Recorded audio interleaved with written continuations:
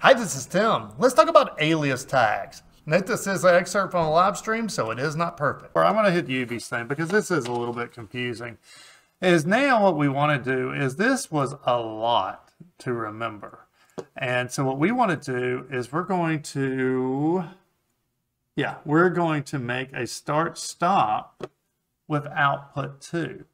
So one, we're going to do this edit online. So I am going to bring down another rung, and we can do this right online. You can see there, it's got red there, and we have lowercase i's right here. And I tell everybody, if it's lowercase, it's not a big deal. Well, actually, yeah, let's put some stuff in here, then we'll talk about that.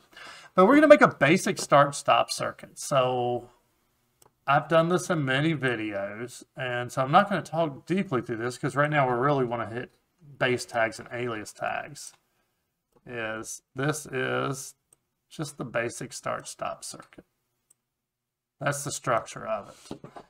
So this is typically start, this is stop, this is your output or your motor. And we need to remember or write all this craziness here. And I don't want to do that. I want to make a tag that's called start, because that's the advantage of Studio 5000. Whereas over here in 500, we have this structure. We can use N7:0. We can use this B3/0/10. In Studio 5000, we can make our tags names. We can make them as memorable as our controller name. So I'm going to make a tag called start. And then actually I'm going to make a tag here. We're going to call it stop. And just so we can not get too lost on this, I'm going to leave this as a base tag of the output. So in this case, I'm going to make it output 2. And just, I know I can drag that down, but just so we can review here, I'm going to be looking at local:1:0 for output. I'm going to open it up, and there's data, and then 0. Now, one thing I didn't talk about there, let me do that again. Because I see some people get stuck here, is if we go to local:0, they click here and they're like, well, that's all I can do. And they'll double click that and they're like, well, now I got a red, I got an error, I can't figure it out. And so what I tell everybody is if you see an arrow like this, click it, because there's something underneath it. And now we can see our data. And then as soon as we clicked it, there's an arrow. So a lot of navigating Studio 5000 is figuring out where these arrows are at and when to click them. But okay, now since we can drag it, we're going to make that exactly the same. But okay, we got red because you remember I just typed start and I just typed stop. And I'm going to hit the verify button just so we get our errors up here and see it. Hit the verify and it says rung 2, XIC operand 0, reference tag is undefined. Now just to show you this, I'm going to click way up here on rung 0's output. And then I'm going to click, this first error. It highlights that for you. So there's no hunting, there's no scrolling. That's as far as learning to troubleshoot machines, if you learn never to use your scroll wheel, you'll be really fast. So it's learning, the little tools to get to places fast. But we need to create this because it is just a tag right now. So I'm going to right click it and we're going to have a new tag called start. So I click there and then this is what we would normally do. And this is what UV's asking about, is this base right here. This would be a base tag. This is how it normally is done. In fact, let me just create another tag. Let's call this start base. I'm going to delete this, but just so we see what we normally do. Start base. And we click the create button. And so what we have done, if we go back to our controller tags, and let's close that up, is now we have a tag. In addition to our local things here, that we now have our inputs and outputs, we now have start base. And this is going to be just a box, a 1 or a 0 box that we can use somewhere. It's not connected to an input. It's not connected to an output. It's just a basic box. So we can't really do anything with it except for store a 1 or a 0. But then what UV's asking about is we also have, now one thing, I just did something that I haven't talked about yet. I double clicked over here, open my controller tags. As we open things, they make tabs up here. So I can bounce back and forth between these. without having to go over here and navigate and find all my craziness again. Because while this is really easy with one main routine, you know, programs get really complicated. I'll take a drink of water. Give me just a second. How are things looking over there, Amber? Look great. Yeah, great.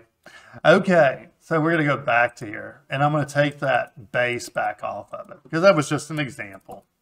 We need a start tag, but we want it to be connected to one of these crazy input things. So I'm going to right-click it, new start, and then instead of a base tag, we're going to make it an alias tag. And what that means is this tag is an assumed name. I mean, if it's, you know, it's Billy the Kid for William H. Bonney or whatever his real name was. Do we even know what his real name was? No. You get what I mean? I mean, it's a name that maybe you don't go by. Or even in my case, I mean, my name's Timothy, but nobody calls me that. You know, I have an alias of Tim, I guess you could say. So what is this an alias for? So now we need to go navigate and find our complicated name that we don't want to type every time. And that's going to be input 6 in this case. So I'm going to go over here and I'm going to go to my data. Now I did that fast. Let me do it again. As I click here, because, you know I want an input. And every time we see an arrow, we click on it. And then we get to data. And once we click on it, we see another arrow. And we see it, we click on it. And we want input number 6. So that is going to make start an alias for input 6. So I'm going to create that. And now you notice this looks a little different than the one below it. So here, in fact, let me get off of that. Yeah, come on now. The dark black that you see in Studio 5000, that's your tag name. Anything that you see as gray, it is some type of other information. So in this case, switch 1 is a description. In this case, it's telling you that, hey, my base tag is local:1:I.Data.0. So now we're going to do the exact same thing for stop. We're going to right click it, new stop. And then we're going to go and make it input 7. Oops, first we got to make it an alias. And so then we're going to go and we're going to click on local:1:I. And since there's an arrow, we're going to click on it. There's our data. And then we're going to find number 7. Okay, let me catch up on chat really quick here. Let's see. Okay, yep, we're hopefully hitting your base and alias now. Andrew, glad you think this is great. Welcome. And what do you think about mapping your inputs and outputs instead of aliasing? You know, I will be honest with you. I'm sitting here showing you how to do aliasing. I rarely do it. And mainly because, one, that's why we have descriptions. And if I'm troubleshooting this, it's really clear to me that this is local:1:I.Data.0, and this is where I need to go look. And when you map them, you make another layer that I've got to go look at. So I really discourage people from doing that. There are some exceptions to that, but on your run-of-the-mill machine, nah, we don't need it. But okay, we got that. Now let's talk a little bit about online edits while we're doing it. Notice that right now we have lowercase i's, because the next thing I see people do all the time after that is I just put that in and now they're like, okay, well, local 6, it's not working. What's wrong? Well, that lowercase I means, hey, this is just something that you're doing in your PC. This is not a big deal. You can scribble all you want in your PC. You're not actually messing with the PLC here. So now we need to take that edit and we need to get it into the PLC here. Now there's a couple ways to do it. First, we have this finalize all button. And even when people are in my training, I don't let them use this button until they can understand what the others do. Because you can really mess some things up royally with this button right here. So first, we have this one right here. And that says accept pending rung edits. And what that means is take the program edits that you have just made and put them into the PLC, but don't run them. And we can see that when we go to do this, is we're going to hit this button and then pay attention to these eyes when we do it. So we're going to hit that.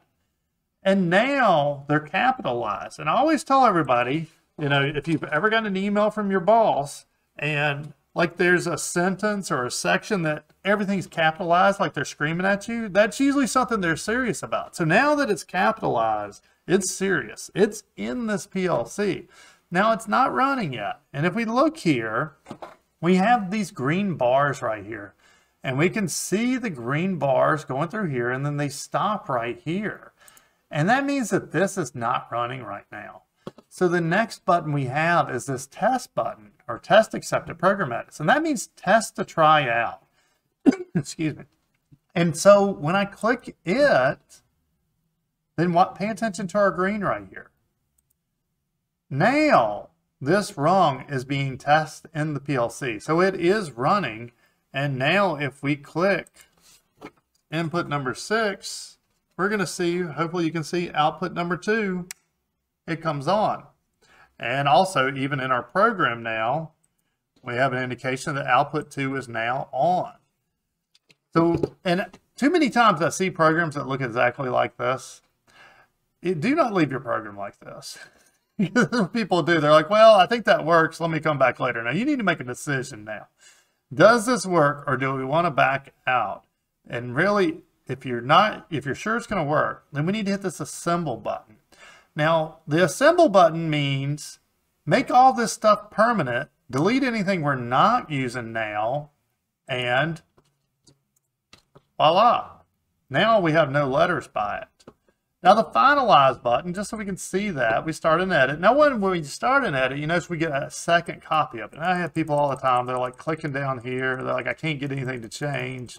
Well, that's because this is the rung that you're editing. This is the rung that is running.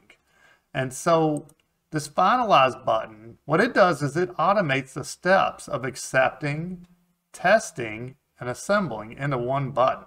This is a very dangerous button. You better know for sure you want this, because there's no undo button to hitting that finalize button. And you saw there for a split second, you could see it run through the different steps, but that's insanely fast. But okay, so now we have start, stop. We still have local 6, local 7, and we have output 2. And so now let's go back to our controller tags. In fact, we haven't talked about this yet.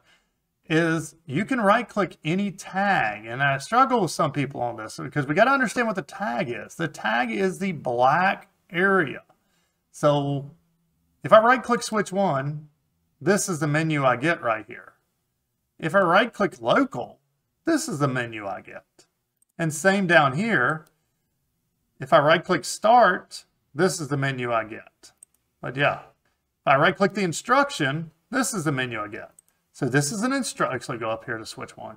This is an instruction. This is a tag. This is a description. And they give you different options when you right click them. But I want to go look at the controller tags of start, and I don't want to do a bunch of scrolling. So we're going to right click start, and we are going to monitor it. And that's going to actually, well, you can't see me point.